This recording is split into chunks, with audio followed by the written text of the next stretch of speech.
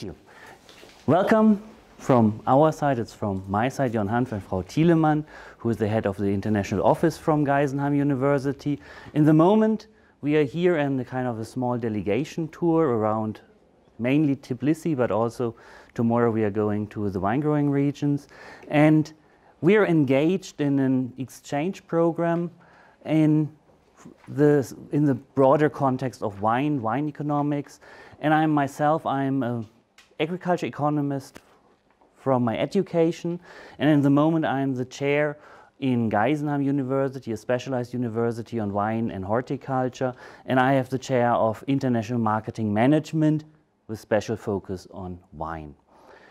Maybe a few words before we start. It's kind of, you see, this is our nice logo. And my contact address if some questions arise. A few words about our institution. Geisenheim University is an institution that has been founded in 1872 as a Prussian research and education center for viticulture and pomology. So at that time, the horticultural part was more focused. Nowadays we broadened it a bit, but in the end, over roughly 150 years, we stayed in this strand of very specialized and applied research and teaching. Since now 3 years, we are granted a full university. We were coming from the more research center approach and having at the same time an applied university in Geisenheim. But then 3 years ago, the government decided that the best model fitted was kind of a modern new type of university with our own PhD granting rights. I emphasized so much the part of the application because still this is our mantra. We know that good research is being conducted all over the world. But what is very often missing is the linkage to the practice, to the application side. And that is, I would say, our key competence. It is both on the research area, but also in our different specialized bachelor and master programs, as well in our PhD. And as you said, for us in the economic center, it is the key question whether market entry pays off or not. And what do you think when you think about wine? Very often, the first idea that comes up to your mind are these extremely high-priced products. Everybody adores, thinks I would like to buy it, and you can earn millions with it. But does the reality look like that? And a very simple answer is no. It's quite different. If you think about the world wine production, the first signs are quite good, because I know you're all economists and you know that in the end, for having a market equilibrium, market supply and market demand should match. And particularly in the case if we would have an over demand, producers would prosper.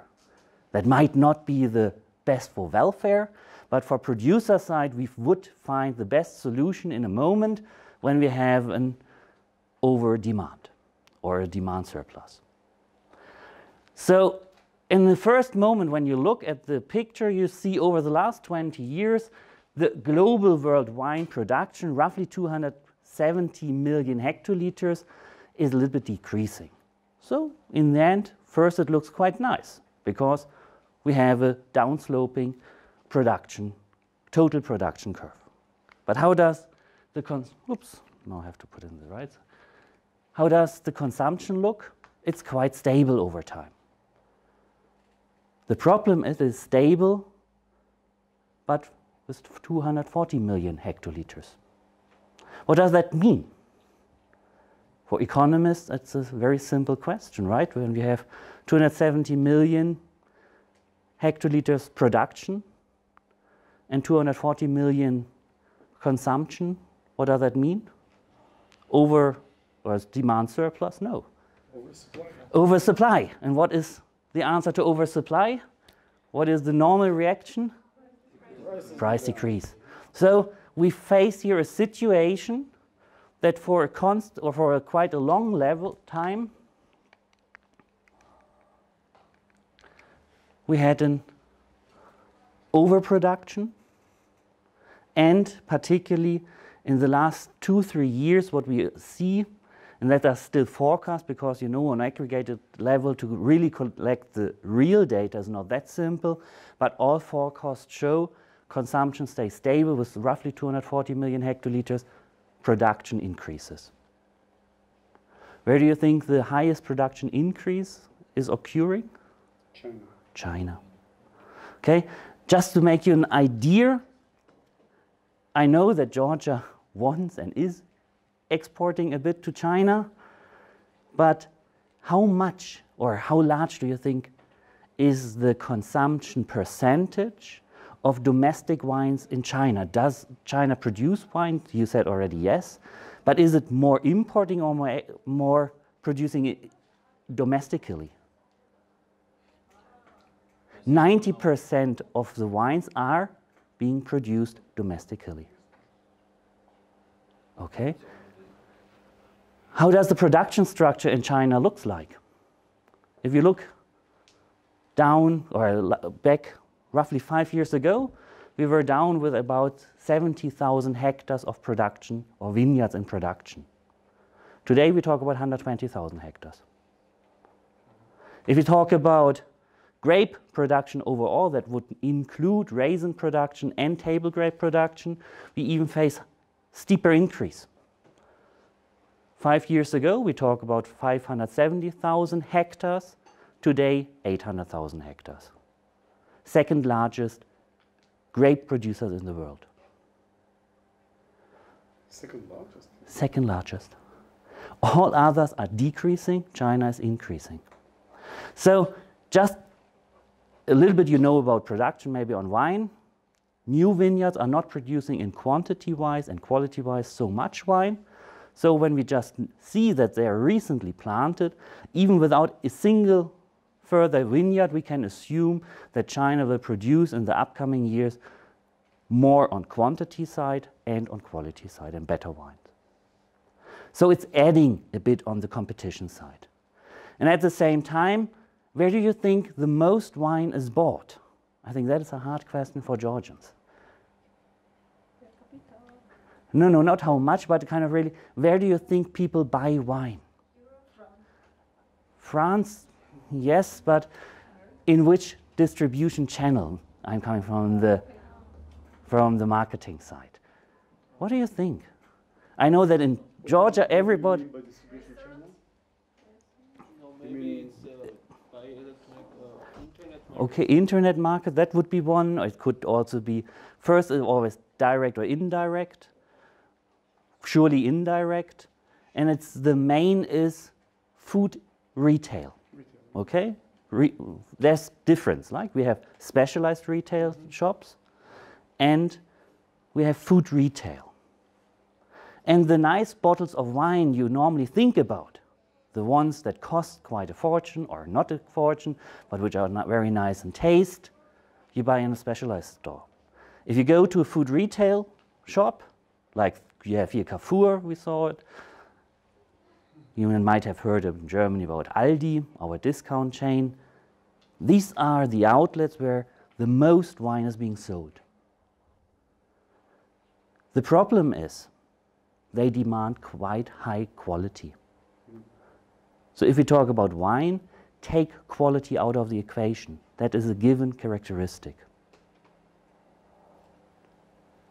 I don't know, I think you're industrial economists. Can you repeat what you We will come to that later. I think understand what you are saying. normally when I talk to producers, if I would ask what is wine consumption is about, if you want to sell more wine, the normal answer that I receive is better quality. The real answer would be, or the reality is, quality is a given characteristic. You have to have good quality in order to sell, because competition is so high. So then we reduce it to price. Or, if you think about a little bit porter, other means of differentiation. But quality is no longer a means of differentiation. In a market that has an oversupply. And that's why I used for the introductional part now quite a bit, that you understand that if we talk about the global wine market, we talk about wines that have a very high quality, even if we, particularly if we go into the US market, the Western European market. Even in food retail, we talk about quite good quality that is demanded. If you don't have it, you are not able to supply. And that is just an implication you see from the overproduction.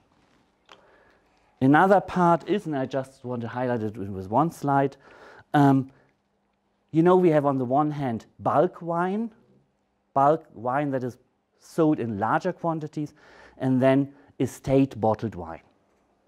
And again, it shows a bit that the estate bottled wine that normally represents a little bit better quality is a little bit decreasing, whereas the bulk wine is increasing. But that is not due to quality, it is due to a change of drinking habits.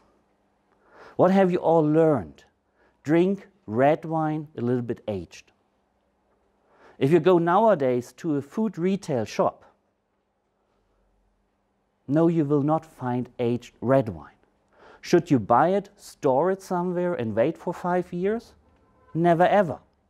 They are produced that you can consume them when you open them and when you buy them. It's a new trend. People don't want to wait. Or, with other words, if you live in a flat, and I have a very, very nice wife who has a lot of understanding that her husband is collecting wine. But at a certain stage she says, no, wine bottles are not a nice accessoire for our living room.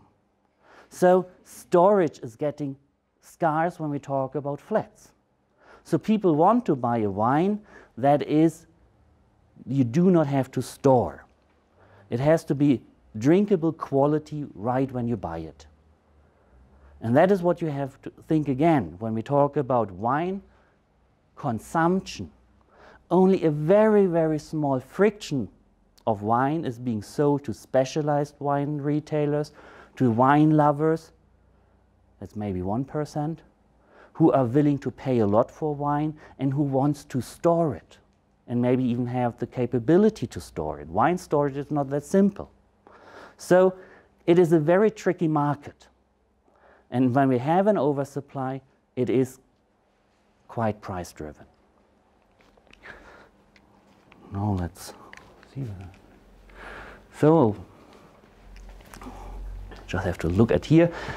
So we have a high level of competition, and in that sense, and you must know, I think you mentioned it in your introductory words, Western European markets is kind of one of the main markets of interest for a lot of wine producing countries.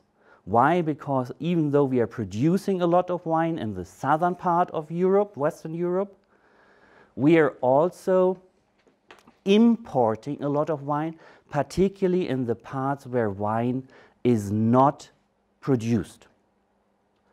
And therefore I will reduce a bit the question that we're going to discuss, not to answer, because you are the Georgians who can maybe help us to find a solution. I can just show you some developments, is whether the German market, and it is the largest importing market for wines worldwide, is attractive or not, particularly for a wine producing country such as Georgia. Just giving a small remark before we start to look some of the figures and some introductory remark or some facts about the German wine market. I was asked to do a market entry study for the Azerbaijani wine. We're in the moment having a partnership with an Armenian university. I think you might know the iCare and the ATC program there with Vatan and so. And they have now a wine program. Why? Because all of the Caucasian countries think and argue that they are the cradle of wine, and that should be a nice argument for differentiation. And then we can think about, is there a big difference? What can be promoted? And all of them would like to enter the Western European market, particularly the German one as one of the largest markets in the world. And with every producer that I'm talking to, they tell me Germany is a rich country.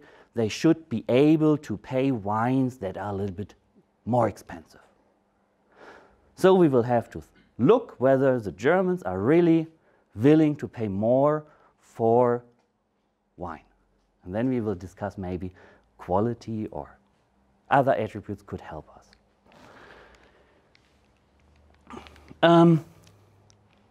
Just for the ones who do not know, I just also want to say that on the one hand, we do talk a little bit later on imports, but also we do produce in Germany our own wine. And that is also rivaling, because just kind of short information on, we have very stable wine consumption. Since the last 20 years, we consume 20 liters of still wine per capita and 4 liters of sparkling wine per capita. But what does that mean if we have a stable consumption, if there's somebody new in the market selling more wine? It means that somebody else is not selling any longer wine. Because each bottle that is sold more, somebody else is selling less. And in Germany, in the moment, a lot of people, or at least in the higher price segment, we see that some more German wine is being sold. So again, we have to think about what happens there. Just as a few remarks, where are our wine producing regions? They are in the southern part mainly. This is kind of, we are here in the Rheingau. This is the Rheingau region, which is near to Frankfurt, Wiesbaden, and then more or less south of Wiesbaden, Frankfurt area, the main wine growing regions start. Just to give you a small impression, Rheinhessen is our largest with 26,000 hectares. In total, we have 102,000 hectares. How much wine is being on how many acres or hectares, or what is the wine producing area in Georgia? How large you are? Yes, yes, roughly. 50, 60? I actually don't know the figure. No, I Yeah, don't know. I think half of But would be a small fraction of it. It's about 30 something. 30 something? It has been in the Soviet high times, before Gorbachev and the anti-alcohol policy started, with about 65,000 hectares. So now we talk about roughly 40,000 hectares. So that would be Rheinhessen and Baden together. How large do you think is the production area in Bordeaux? One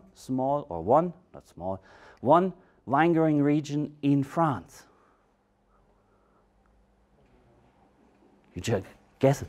50? No, 112,000 hectares. 112,000, that means just the full size of Bordeaux is more than the full size of the German wine production, and the German wine production is roughly 3 times more than Georgia. But you compete maybe in the market for red wines with Bordeaux. And particularly we talk about wines over 10 euros in the German wine retail, you compete with Bordeaux. 112,000 hectares. And that might be also important if you think about needed quantity. And you know also about economies of scale, that has also something to do with prices.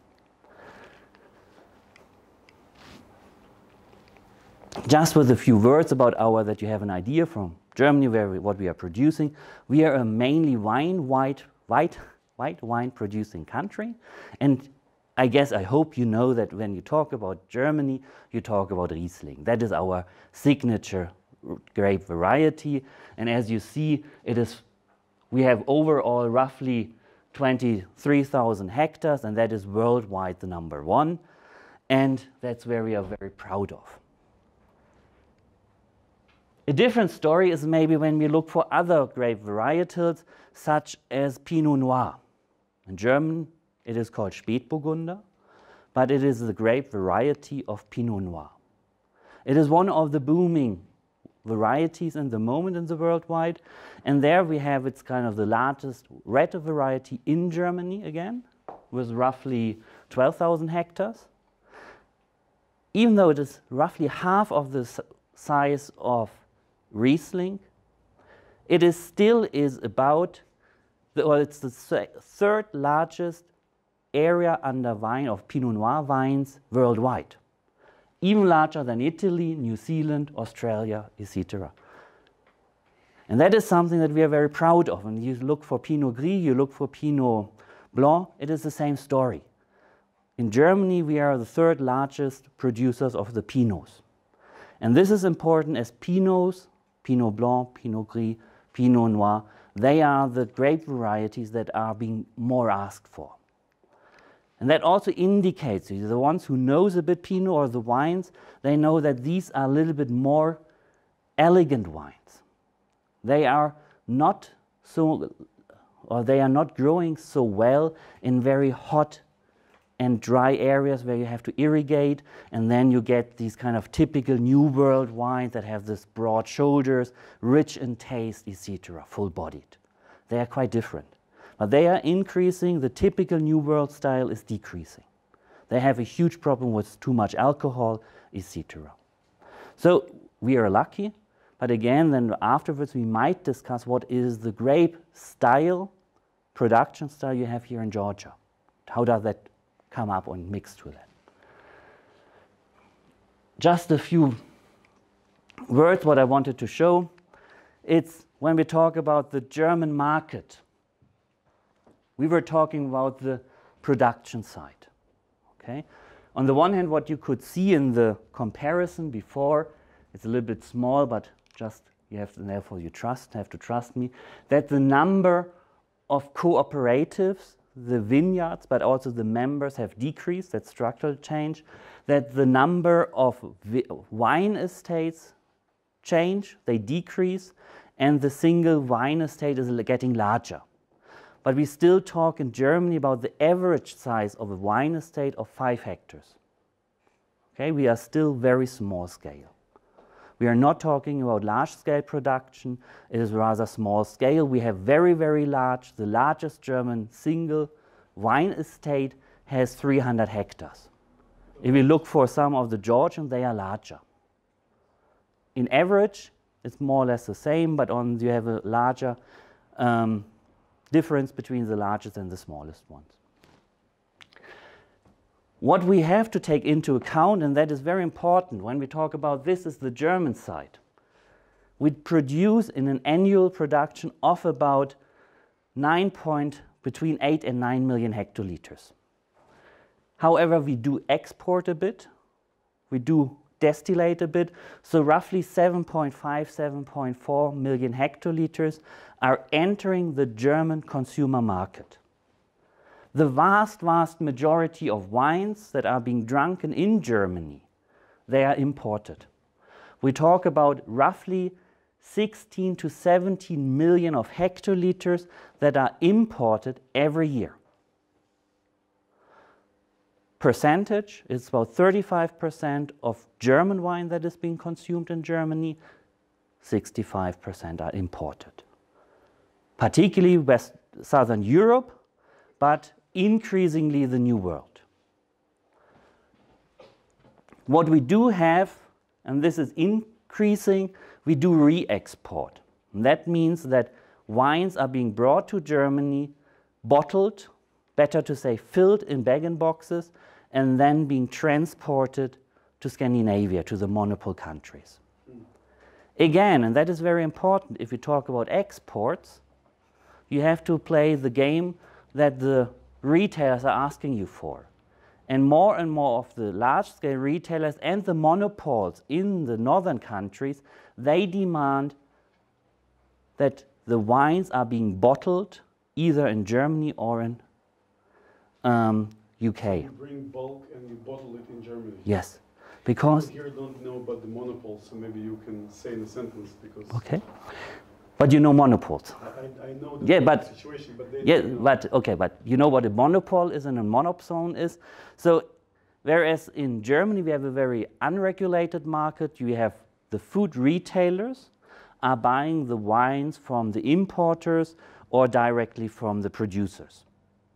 In the northern countries, and that is Norway, Sweden, Finland, and Iceland, they have a monopoly which is buying all the wine. And they are also a monopson selling the wine towards the end consumer. So all wines that you want to sell to end consumers in those countries, you have to sell via this state-owned retail company. What is the effect? Prices are quite high. But service is terrific. They love it.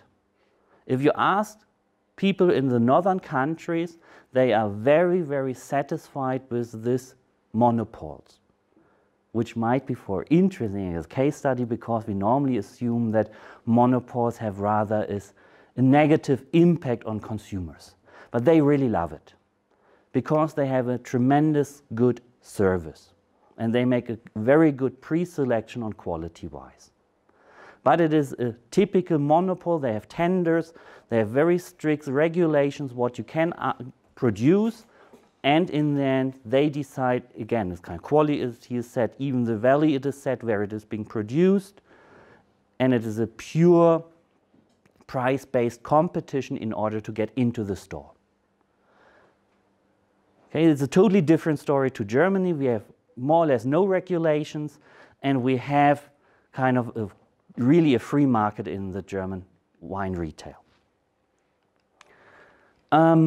So the re-exports are very, very important in that sense, because if you compare the re-export with the exports, we have roughly 3 million hectoliters of re-exports and only 1.5 million hectoliters of exports of German wines. But, and that is kind of one thing that you have to notice, now I was wrong with it, 31% of German wines that are being drunk in Germany. 2 years before, it was 35%. 2 years before, that was 2010, we still had 37%. It is decreasing. So we do need in the German market the exports, because we cannot sell them on the local market. So again, what I said before, each bottle you sell more as one producer, another producer has to sell less. What is the effect? We will see later that we have very, very low prices and quite decent qualities in the market. Just again, kind of that is 2010 value chain, kind of about how is the distribution organized, and we see small changes, quite significant changes to 2014, 4 years later.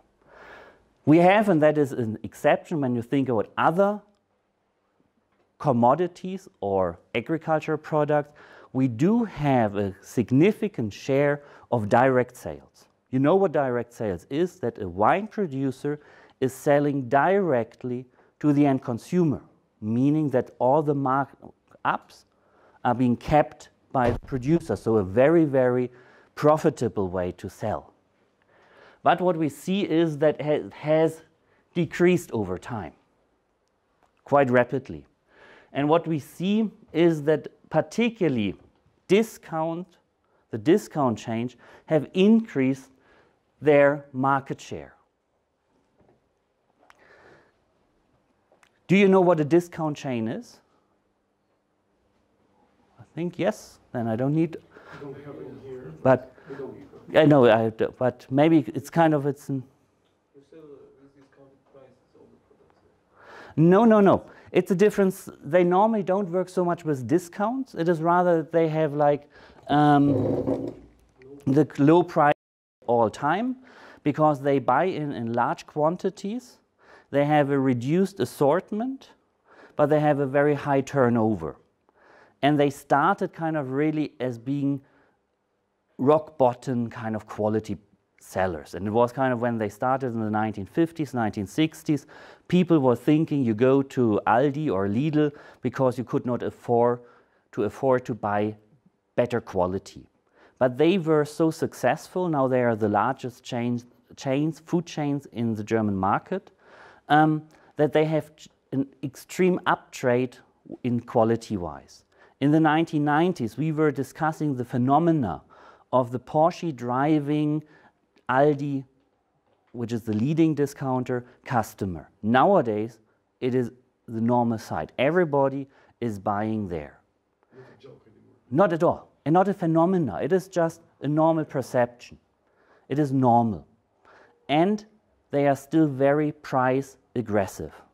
And they buy in large amounts of quantity, and therefore they set the rules of the game. And they demand quite high quality.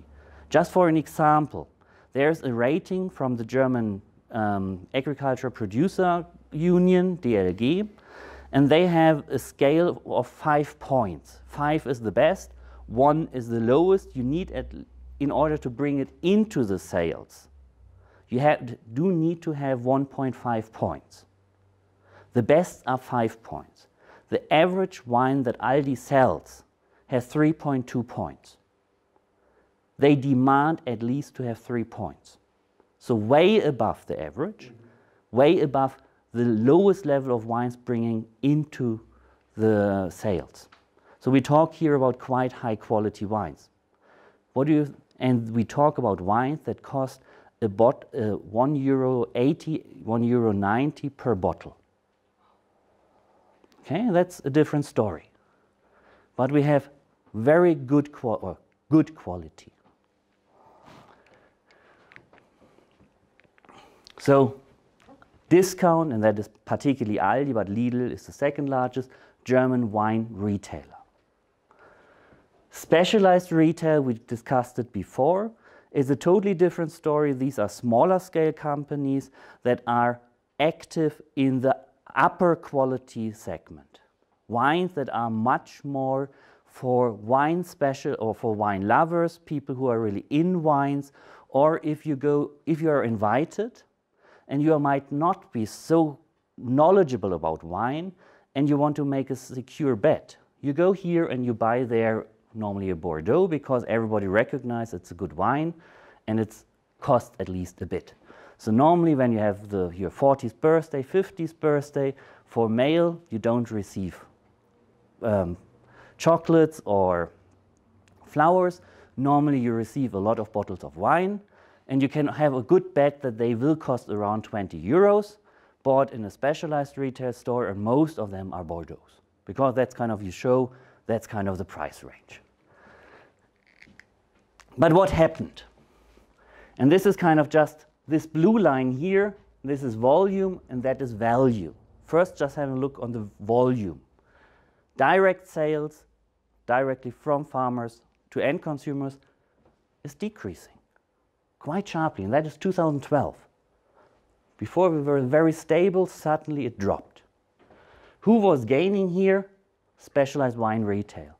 And suddenly you see people really realize we can go to the specialized retail and we get their good produce.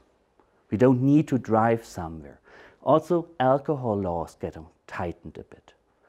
What happened here, if you look more for the mass markets, this yellow, this upper line, is discount, and the other one are traditional food retail, supermarkets, hypermarkets. They lose, hypermarkets, supermarkets, discount is gaining quite tremendously. That's on volume-wise. Everybody could say, yes, that's what we expect. But what is much more dramatic for some of the formats is the value development. Again, direct sales is losing market share, specialized retail is gaining, traditional supermarkets and hypermarkets, they are losing value-wise, and discount is gaining. And that is what happened in other food categories, that discount is being accepted as a very good quality for value seller is now being totally accepted in the wine market. They have a lot of wines that have, you might know, Parker points. Again, they only sell with Aldi wines that have at least 88 Parker points. 1992 is not uncommon for a wine for 6 euros. And that is a tremendous discussion, or for the consumer, why should I then go to the hypermarket and buy their wines? And in the moment, it really changes our German market. And it is very much the same development in the UK, in Netherlands, in the Northern European consumer markets that are not monopolistic. Just kind of the largest food retailers you saw, it's kind of, they're quite large. The largest is about 35 billion euros. Just a note on the specialized retail. These are the outlets where you would go to find a very special wine. And traditional specialized retailers, they were single owned by one owner who had 1 or 2 outlets maximum. The problem is these typical specialized retail stores, they are decreasing quite rapidly, and new formats are emerging. And these are food or specialized retail chains. Particularly we have that is called Jack's Wine Depot. They are now in the market for 40 years, starting there from the scratch, now having roughly 280 outlets. I think it's 2 years old data, now they have 288. And then we have some smaller from Fassen, there are others, they are all increasing. But what does that mean? Suddenly they start the same. They have central procurement. If you go to Jack's Wine Depot, they have, if you are in the standard range, the standard assortment, they demand from you 80,000 bottles of wine. You have to deliver them to their warehouses. They are not storing them. So they want to have continuous distribution. 80,000 is also what Aldi demands for a promotion. Surely, normally they want to have a little bit larger amounts. But you see, again, quantity is a very important point. And when we talk about Georgia, we have to discuss 35,000 hectares. Who's able to produce it? Are you able to kind of deliver on a constant basis, etc.? And that is very important. You know the concept, that's what kind of the outline of the German market. Remember, I didn't mention that just like that. The average price in Germany for a liter of wine, what do you think is the average price that the consumer has to pay over all different distribution channels, from direct sales to specialized to discount, in average? No, for a liter, okay? For a bottle would be 0.75, but so for a liter, or you, what did you say? 2.25. 2.20. Yes. Yes, it's roughly 2.25, and that's for an average for the bottle is €1.90. Always 9, kind of 99 or 89. That's the average price. And that's what you have to remember when we talk about the German market. We have very low entrance fees. Okay, we have no taxes, or there's 19% VAT on it, but we have no income taxes, or kind of no levies, no duties, excise, etc. It's quite really very competitive market. But it is 190 in the shelf. Okay, that's what you have, and we have the ultra premium starts at about €9 on the shelf. What do you think is the average price Georgian wine tries to sell in Germany? 15? Yes, 12, 15. What is the market share? Not existing. Okay? Less than 1%. Yes, it's kind of, you can say kind of limits to unlimited. I don't know. It's kind of 1.001%, something like that. I checked, it was 0.93. Really? So much? I wouldn't bet on that. I would assume a little bit less. It's really, it's really low. And the prices are extremely high. And that is what we have to discuss a bit. It's kind of particularly when we think about entry barriers, etc. What does that mean? And again, what does it mean when we talk about a wine? Bottle of wine, average about €2. It's decent quality. Okay, decent quality. And then maybe in the end I remark a bit on my perception of some of the wines in Georgia. So you know the 5 forces. I don't think that I have to introduce it to you. It's kind of, I like it because it's kind of a nice structured approach. And in the end, what I would like to highlight, because you can imagine there are some kind of points that are of importance. If you have, oh, you can't really read it, but surely when you think about what are kind of the real ideas behind the 5 forces, like economies of scale, brand identity, you find everywhere. It's kind of very important obstacle to overcome. And so I would like to give some insights about the German market in that perception. And then I would like that you comment on that, on your perception of Georgian wines, and maybe on that sense, is there really an attractiveness for Georgian wines for the German market? One of the most important things is product differentiation. As I said, quality-wise, we have a very high level. Normally, the most consumers are not able any longer to taste huge differences between wines. Okay, it's because we have reached a level that is quite good.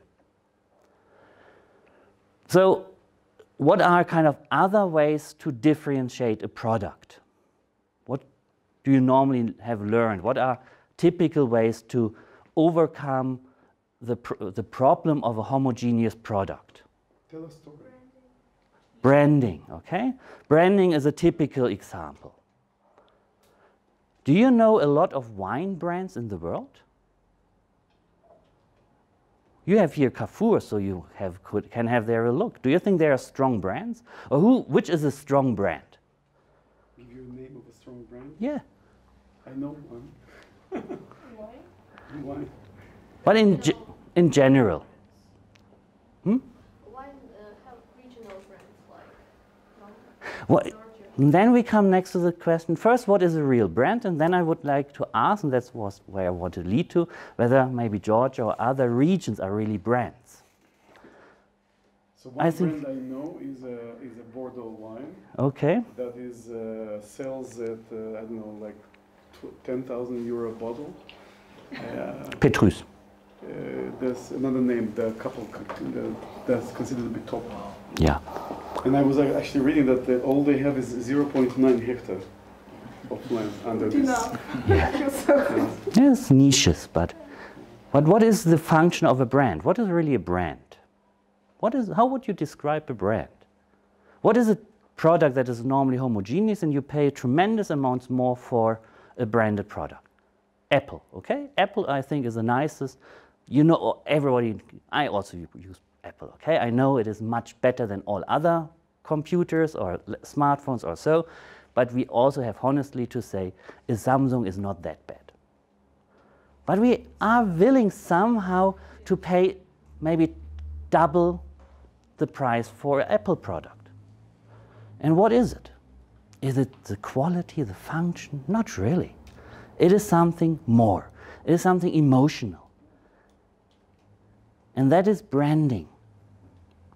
And branding is not that you put somewhere a name on the product. You have also some smartphone, they have a name on it. But after half a month after the release, these products are being sold in Germany for €1.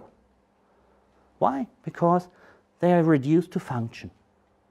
So there has to be an emotional recognition. You have to be emotionally addressed. And then we talk about brands. I'm from the marketing side, okay? I'm looking more than just a name on something. And then people are willing to pay more for it. But what do you need to do so? Normally, product differentiation, branding, goes along with very high marketing spendings. And particularly because when you want to create emotions, you don't want to apply to the rational side of your brain. It has to be the emotional part, right? So it is running pictures, etc. So you have to invest a lot on product promotion, visually, etc. So normally hand in hand with branding goes a very high budget for promoting. And then we can talk about products. We have some special products, like you mentioned, like Petrus, some of the very, very famous grand applications in France, where people are paying crazy prices. But this is a very limited market. And also there, they are now so famous that people having very emotional addresses to them. And they did build it over time, but they were very good in branding. If you think about champagne houses, nowadays they invest millions and billions of promotion, but they are doing branding and really emotional branding for more than 200 years. If you go to Bordeaux, they do promotional branding for roughly 150 years. Porto, this port wine region, extremely engaged in historical branding, real branding, not labeling. So there is a market, but at the same time, when you mention Bordeaux, there are about 80 appellations within the Bordeaux region. And overall in France, appellations are regions, 400 something. If you go to Italy, 300 something. Spain, 200. Do consumers recognize it? No. What's about countries? Do people are being emotionally attached when they read a wine-producing country? Is it really enough to provoke emotions? A little. But the largest success on that side was Australia. Australia, 30 years ago, produced wine, quite a large amount of wine, but they were not recognized as really good wine-producing countries. When did it change? In the moment when the Olympics, Sydney, Millennium, they were doing such a tremendous good job in pushing Australia as an emotion experience.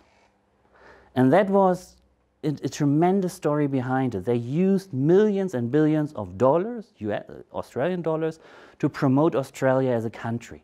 A country where you had an easy living, which was easygoing, which was where people wanted to go. I lived in Australia in the 1990s. When I was coming back to Germany, people said, "Where is Australia? What is this? That's down under. What did you do there?" Nowadays, when you talk with younger people, where do you want to go? Australia. That's the country of promising. That is where you want. And you saw suddenly, in that moment, this wine sales speeded up. And that is a tremendous story. And then we come, what is the promise of Georgia? What is the promise of Armenia to Western European consumers? Is there a promise in it? Do people know where Georgia is lying? Do people know where Armenia is lying? Do they know where Azerbaijan is? Do they have good feelings about Azerbaijan? Do they have good feelings about Armenia? Do they have good feelings about Georgia? Because people will want to buy a product with good association, if that should be branding. And now you even want to start with appellations, regions, to provoke you. People don't even know where Georgia is. So how should they know where Kakhètia is? It's misleading to a certain extent, leading off the intention of maybe one main message. And you don't have a lot of seconds where people make a decision. And entry barriers is also very important. So This emotional branding is very, very hard. Then what is another very important point where you always discuss? It's about exit and entry barriers. And it is the amount. Who is your main customer? It is not the end consumer. It is retail. In all Western European markets, we talk about retail. If we want to produce a little bit more quantity-wise, it will always be this food retail, demanding 100,000 or more bottles. So then, in the end, you only have the specialized food retail. And even they develop worldwide to more and more chain systems, demanding more quantity, lower prices. And they have very, very specific demands on how wine has to be supplied. And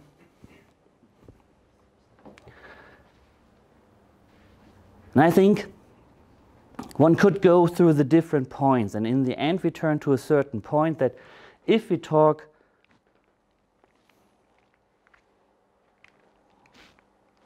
about kind of thinking going further on with the Porter's ideas of business strategies or corporate strategies, we would always lead into this part that you have to talk about focus strategies. Due to your high production cost, you do face here quite high production costs. Don't be misled by your low labor costs. But the overall production and transport costs are very, very high. So you can't even think about a narrow market segment and a focus strategy on low costs, which other countries can do, like Chile to a certain extent. You do have to go for differentiation.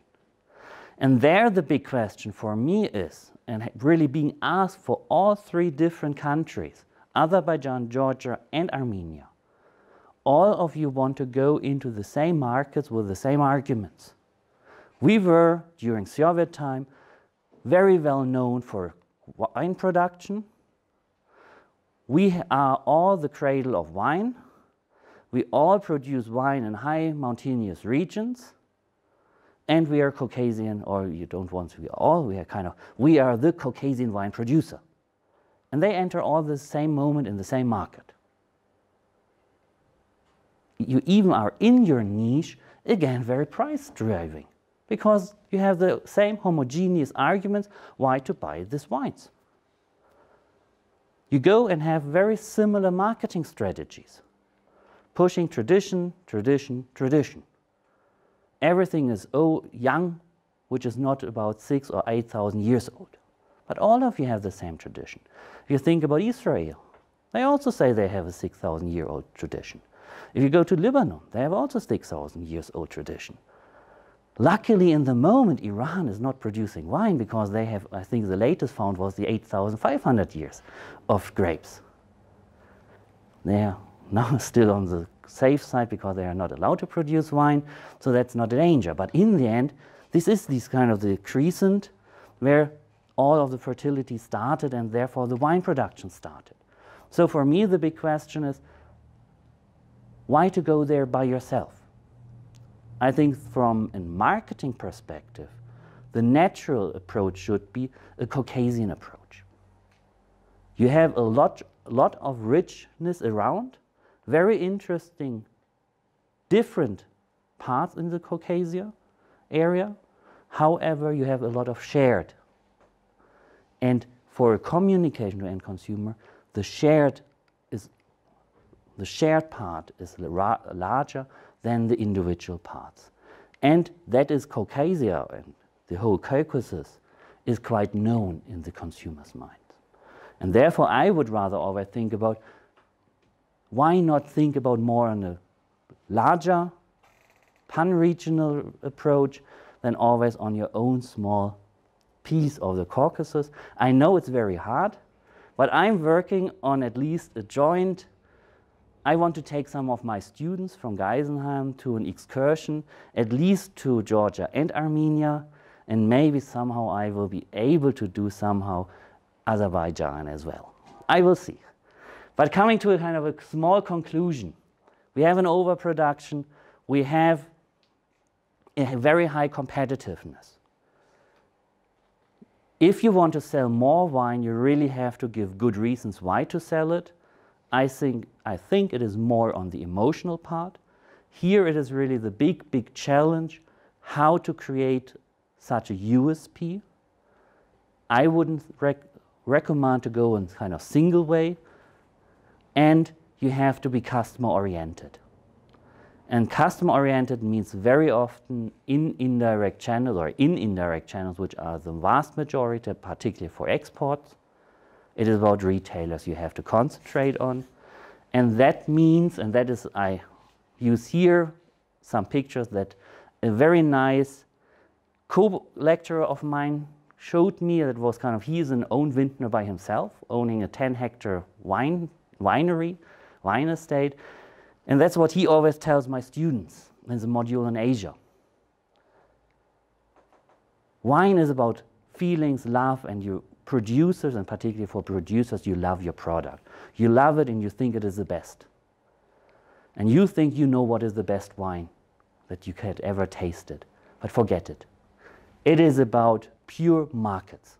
Consumer, and that means you need to have a clear customer orientation, a clear marketing strategy, a very good market knowledge in order to survive and in order to sell your wine. So forget about all of this vintner's romanticism and really start to get down to real strategy work and think about customers and how you can deliver an extra benefit to them. Thanks for your attention, and that's my presentation.